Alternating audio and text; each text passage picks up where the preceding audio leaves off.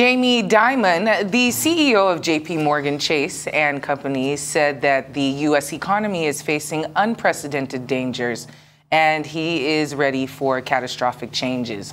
In his annual letter to shareholders, the CEO of the country's largest bank was most enthusiastic about the economy's health.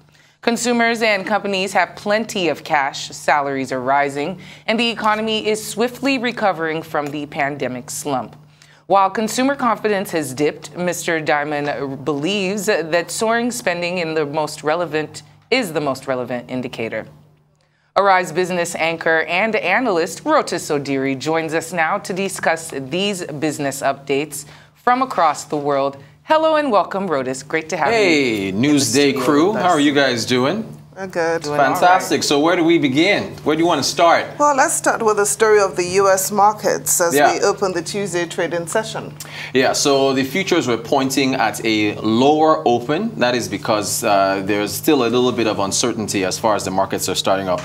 Oil prices are going up, though, and that's because the Europeans, there was, I think, a NATO briefing earlier on. There's a special, I think, UN gathering on Ukraine and Russia that's supposed to take place. Oil prices were climbing because it's expected that more sanctions are going to be headed towards Russia's way. Also, there is still, of course, inflation fears in the United States. If as inflation goes up, costs of goods and services go up.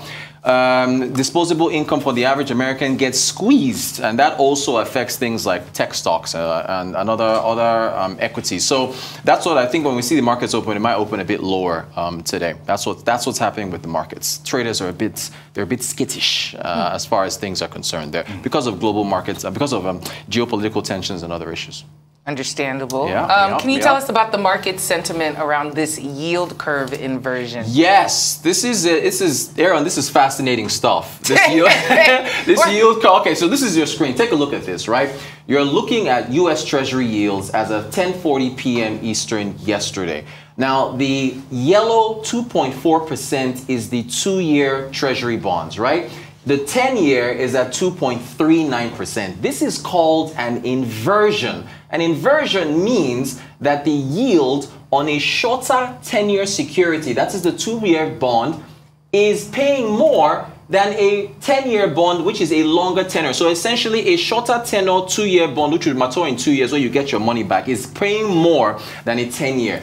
That means that investors have a more short-term outlook on the U.S. economy than long-term. So now, JP Morgan, I might get to him in a second. He's saying that he has, he's worried about the U.S. economy. Deutsche Bank just put out a note saying that they're expecting maybe a recession in like a couple years' time. Okay. If the 2-year bond is paying more than the 10-year, it means that investors have a less favorable outlook on the long-term prospects of the U.S. economy than short-term. So that inversion has been happening. It's been going back and forth. I think as of today, a few minutes ago, it was 2.46 versus 2.37 or so. So it's back and forth. So this is a metric that I use. However, on the flip side of this, you're not just going to use Treasury bonds to determine how well the U.S. economy is going to be doing. There are other metrics that are out that suggest that things are going well. Wages are up. The U.S. economy is creating jobs. People are spending more money as far as consumer retail spending is concerned. So there's that to look at. There's also the inflation matter. So the thing is, it's a pot of soup with lots of meats that's tasting differently. So you can't really say things are going in one particular way. But this is a metric that a lot of folks are looking at. For us nerds in the business, it's really fascinating stuff. I promise. It really is. Aaron. All right. Okay. Let's keep it in the U.S. Okay. Let's talk about Elon Musk. We know that he's taking a seat on the board of Twitter. And what are the implications? He's a maverick par excellence. Let's put it. He's a genius. Elon Musk is a genius. But he's also a very divisive, volatile character. He has been, so Twitter said that Elon Musk cannot own more than 14.9% as far as shares are concerned. So they're limiting how many shares he can hold, because the more shares you hold, the more control you have over the board, right? So he had 9.25% gain, 9.25% position. Now they're saying max 14.9. This is Parag Agrawal, who took over from Jack Dorsey. He took over in November of 2021. He's the new CEO. And as you can see in his second tweet, he said Elon is both a passionate believer and intense critic of Twitter. Now, the reason Elon has been putting out polls saying that Twitter is the market square of communication. So Twitter, you know, there's a debate about Twitter and free speech. You know, Trump was kicked off Twitter a while back.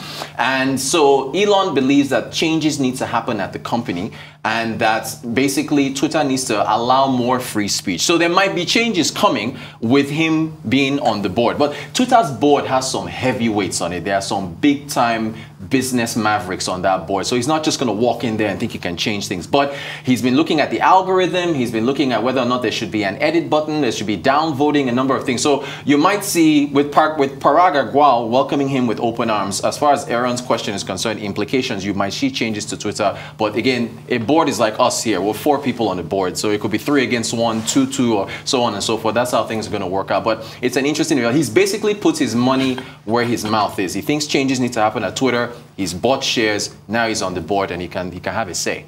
So it's big time. Wow. So let's talk about Jamie Dimon's caution on the U.S. economy. Is it well-founded?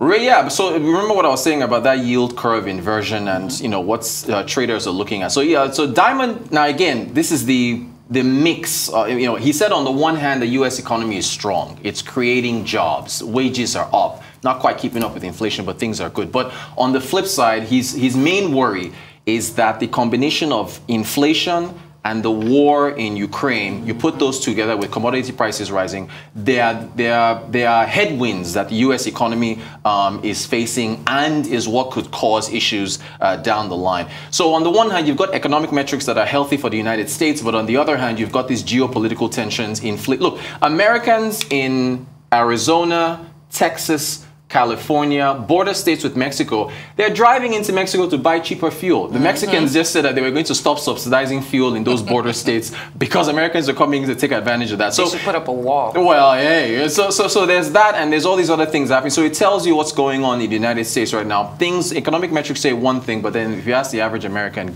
fuel prices are high. It's squeezing their pockets. That's why Joe Biden said they're going to release, you know, oil into the markets over the coming years. But that also has some complications, you know, with respect to how long it's going to take to get the oil out of the reserves and then actually get that to U.S. consumers. So it's a big mix, but Diamond is cautious because, you know, there's just so much going on right now.